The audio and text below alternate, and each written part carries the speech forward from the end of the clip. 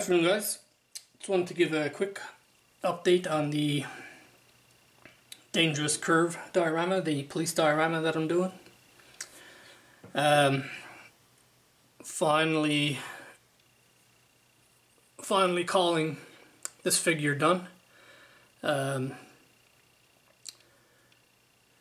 it's really my first figure in this scale, I'm actually pretty happy with it. One thing I did learn, any time you watch a figure painting video, the guys will always tell you how important it is to have your paint really thin, which is a piece of advice I never used to take. But on this figure I did do that, and it is 100% true. You don't lose any detail. You may have to do 2-3 coats to get good coverage, but it's better to build those coats up really thin.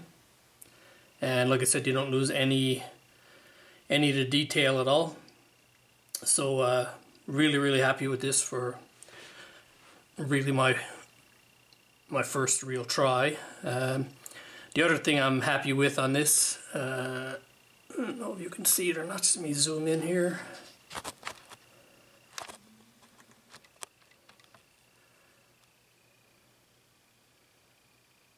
And if it would focus, which it won't. There we go. So I used decals for I made my own decals for the arm patches and the badge, as well as on the front of the cap. And as well, those turned out really well as well, much better than if I tried to glob some paint on there. So like I said, calling her done now, and she's just waiting to go on the base. The other one, if you saw my earlier video, I was talking about how I wasn't happy with the hair. The hairline was way back high up on the forehead, and it just didn't look right. So what I tried to do was use some epoxy sculpt to put some hair in the front. Now, instead of looking half bald, she looks like she's from the 70s or 80s or something. But it's better than what was there. And I'm certainly not a sculptor, so... Certainly not a sculptor, so when we get some paint on this, we'll see how it looks. I can't put this other arm on until I get her seated in the car. This other arm is meant to be laid on the steering wheel. So I have to get the interior of the car done first and put onto the chassis before I can place that arm down. Once that's down, then I can start painting. There's a lot more flesh on this model, on this figure, than was on the other one. But yeah, so we'll see how that comes out. I'll have to take you off the mount to show you the base. I've finalized the police car and have it onto the baser now, so just give me a second, hold on to your breakfast.